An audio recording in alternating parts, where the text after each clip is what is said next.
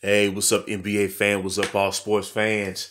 This is JB right here, host of Behind the Bench podcast network and channel. Just want to give a shout out to the rest of the crew, Shad, Kelvin, and Jermaine, and for everyone tuning in.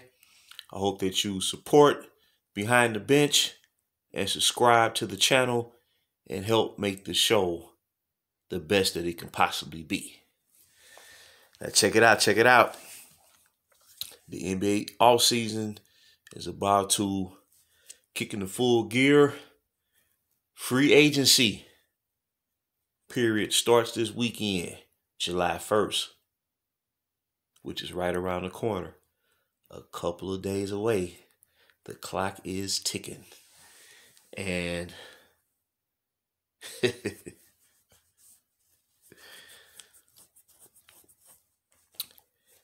there's a lot of players that will be free agents. A lot of players will be free agents. But the question is, are there any superstars available in free agency? Prime superstars at that. And the answer is no. Now, you have solid players, great role players.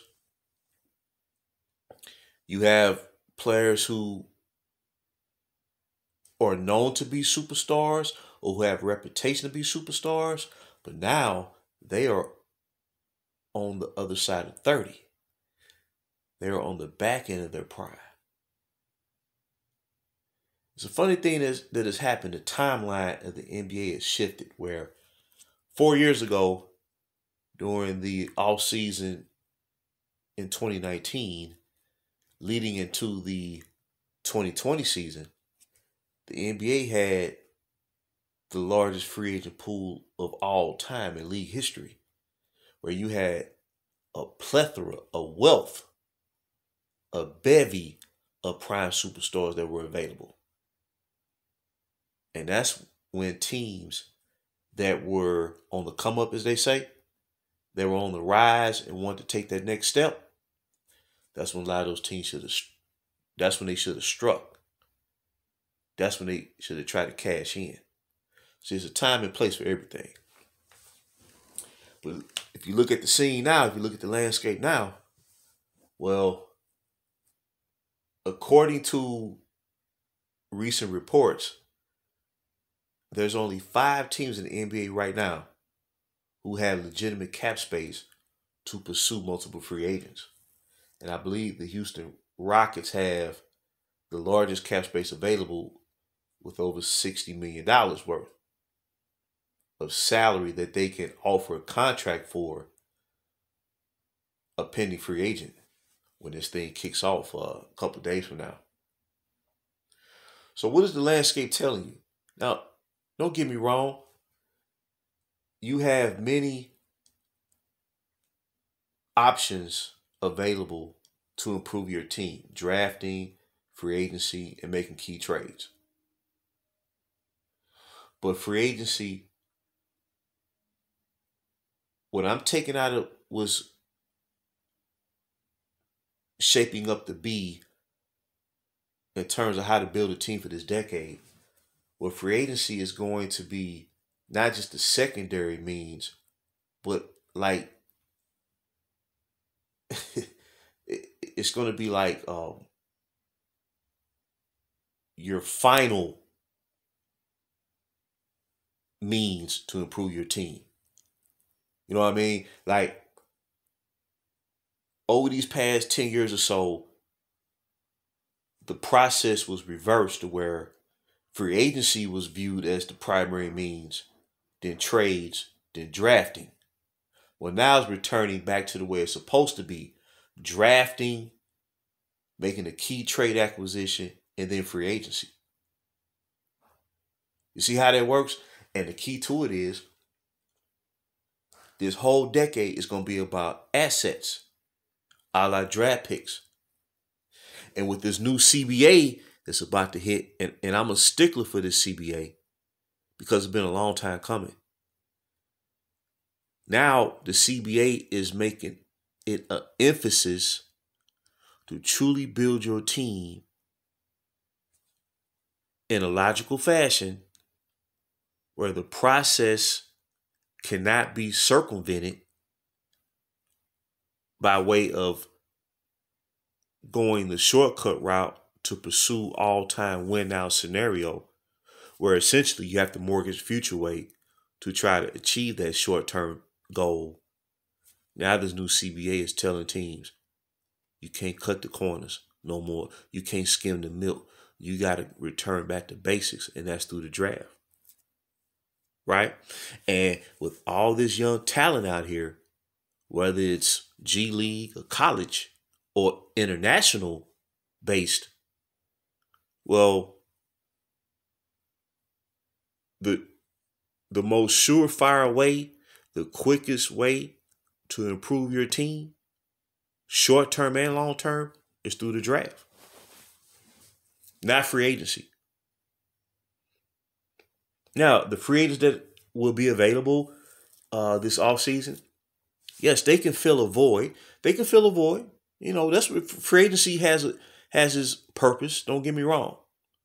But it's not the end-all, be-all. And it will not be the end-all, be-all this decade. Because when you see the players that are available, like I said, you know, you look at, you know, the players in this picture right here.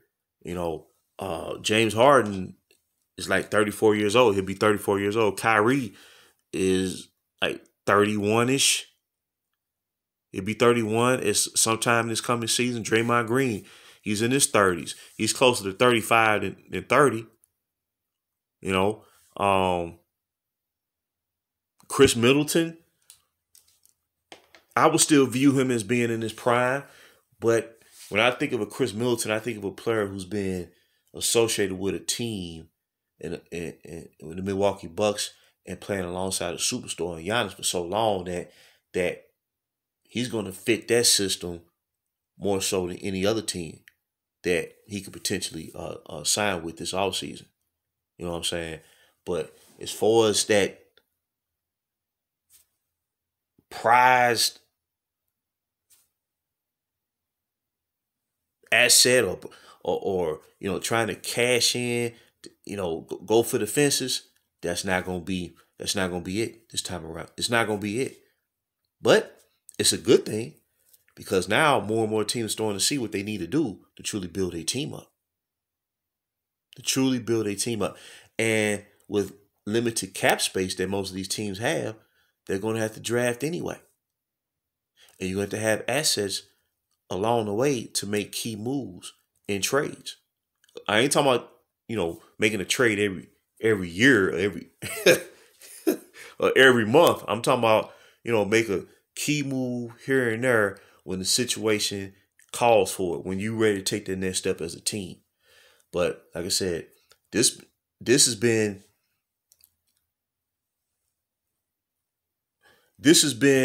in preparation for the past 3 years.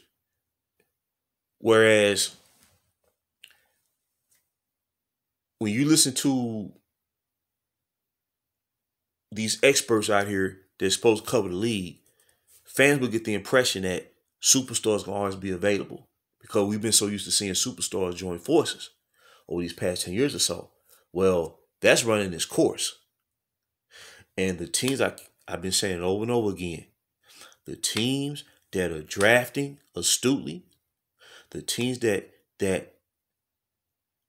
manage their cap appropriately, teams that acquire and don't exploit their draft picks to bring a superstar after superstar, those teams that are being ran from a logical frame with this new CBA that's about to hit, those are teams that's going to flourish this decade. You can already see it happening. But like I said, I just want to throw it out there real quick. Like I said, I'm very excited about where the NBA is headed because it's not promoting parity, it's promoting competition. And free agency will be used in an appropriate fashion along the way. So I just want to throw it out there real quick. Again, this is JB for Behind the Bench. And until next time, I will holler later.